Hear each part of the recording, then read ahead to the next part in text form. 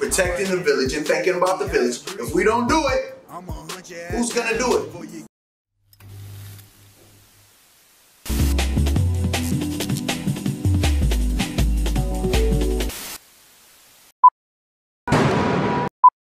Violence. The riots. We interrupt our program to bring you this important message. Welcome to another episode of The General's Corner. I am General Mike Payne. A lot has happened. I apologize for our absence. There's a lot to do, a lot of work to do. And one thing with that I want to speak about is being comfortable.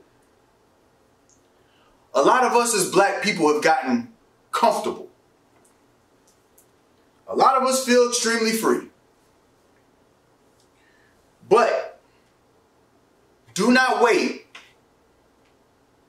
until an uncomfortable situation knocks at your door in order to fight for what's right. And this is what I mean by that.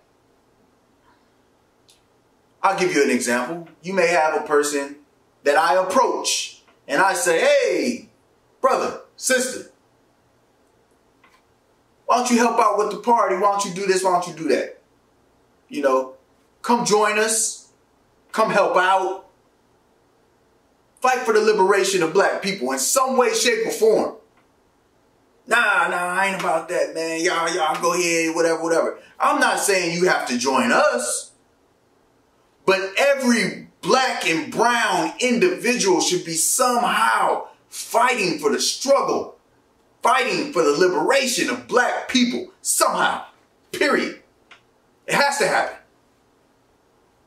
But some of you feel so free. Some of you feel we don't even have many issues. Some of you feel, what can I do to change it? Some of you had no clue what to do. You have to get involved. Whether it's big or small, whether it's passing out food, whether it's helping out in at-risk communities, whether it's mentoring children, whatever it is, something needs to be done because there's a lot of work to do in our black communities. You're too comfortable. We can't keep living our lives, going to work,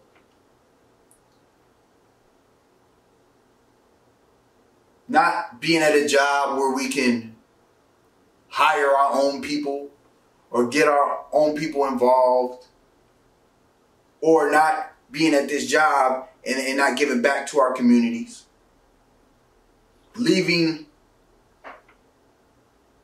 our neighborhoods or leaving the hood and not reaching back to the hood. Somebody recently told me something about self-hate and hating the hood because of the circumstance. You want to get out so bad you hate it, so therefore you never get back to it. Duke told me that. Duke. Shout out to Duke. These are problems. We have to learn how to move around a lot of hurdles. I know. But we cannot keep leaving our people behind. And we cannot continue to get comfortable. We just can't. We can't walk around here like we're free. Because you're not. You think you are. But as soon as something happens to you, and that person that I asked, that same person that I came to and said, hey, brother, sister, join us. Brother, sister, help us. Nah, that's not for me. But when your son, sister, cousin, brother, uncle gets beat over the head by a cop, gets locked up for something they weren't even in the vicinity for, I don't know. When anything ill or immoral happens to them all of a sudden, now we get that call. can you help? And I always still help. I do, because regardless of what, that situation needs to be handled, you know. But what I'm saying is, don't let it knock on your door before you decide to do something about it. Don't wait till it hits home for you to care. You should already care. If you have black children, you should care. If you are a black individual, you should care. But you're looking at me saying, who are you to tell me what I should care about? Yeah, probably. But your mentality needs to change. Because if we don't care about the village, and we don't constantly speak about it, because I know I always talk about it, protecting the village and thinking about the village, if we don't do it, who's going to do it? If we don't take care of ourselves, look how many other groups think about themselves and lift up themselves. The Asians do it. The Mexicans do it. We must look like some damn fools. We must. We have to.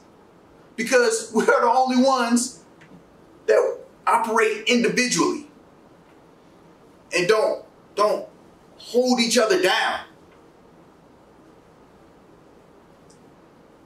Even when something super tragic happens all across the nation, you still got a few of us that'll, well, maybe he shouldn't have been doing this. You should be ashamed of yourself. Even when we had Trump as president, or whoever's there, they're all the same. But regardless of what, we know certain ones just don't need to be there. You had a few of us come out the woodwork sell his whole soul for some attention. Boy, Facebook really got y'all cooning. It's rather upsetting. But will sell their complete soul for some attention. That may be the biggest drug on the street right now, is attention. That may be the biggest drug plaguing our community. Thumbs up, emoji faces, attention. So we need to do something about that, and we need to check ourselves on it. So, in closing, let's remember, don't get comfortable. Do not think you're free.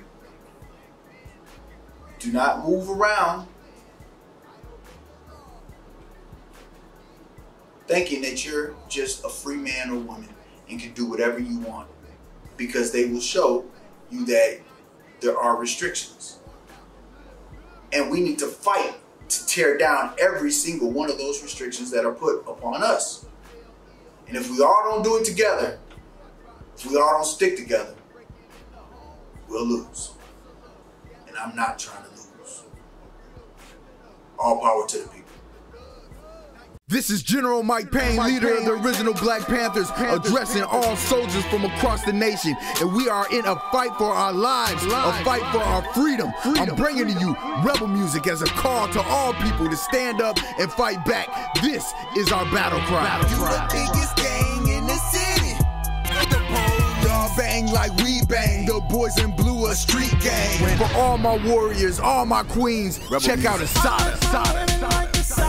Cause I know she's a rider. Engraved in our rings, it says death before dishonor. She's strong and from the bottom, so she knows just how I feel. A queen in the house, but a soldier in the field. I like my women like this. A percentage of the proceeds will be donated to a Panther political prisoner who has been fighting for his freedom since the late 60s.